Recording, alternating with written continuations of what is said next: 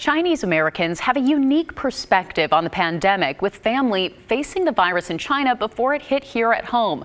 Photojournalist Steve Redlin shows us how many people are giving back to help healthcare workers and our vulnerable populations here in Portland. My name is Bailey, and I work in Intel. And I'm the program manager for the West Coast handmade mask. Chinese Americans in Portland have a unique perspective on the coronavirus.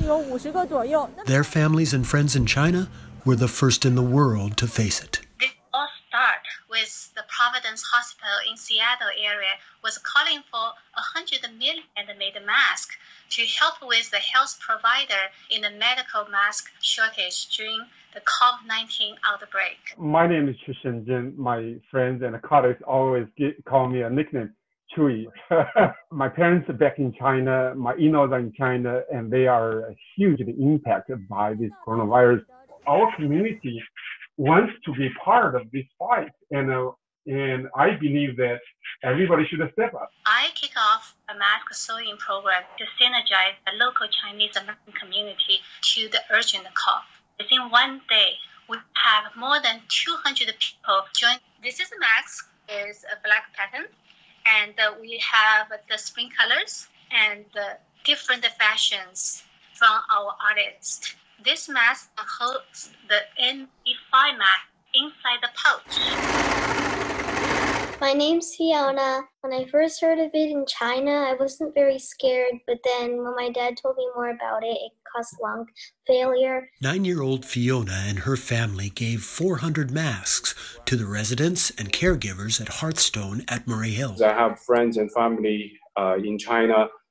I heard scary stories. The people at China donated to us, and we decided we had too much, so we wanted to give them out. Is there any other points that we need to make?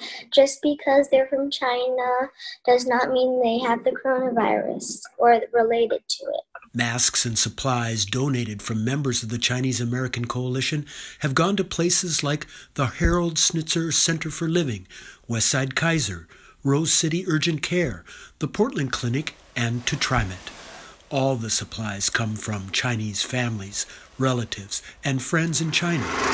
The West Coast Handmade Mask Alliance has created over 1,000 masks to protect the vulnerable and those caring for them. We wanted to help out our community. This virus is not a safe one. I don't like it at all, so we wanted to help it. The local Chinese efforts have a universal hope: to limit COVID-19's power over our American homes. For me personally, I have decided not to panic anymore. We use our hands. We fight together, and that's a good feeling. Everybody should step up and unite together and help them to hold on. I hope the coronavirus disappears. I'm Steve Redlin, KGW News.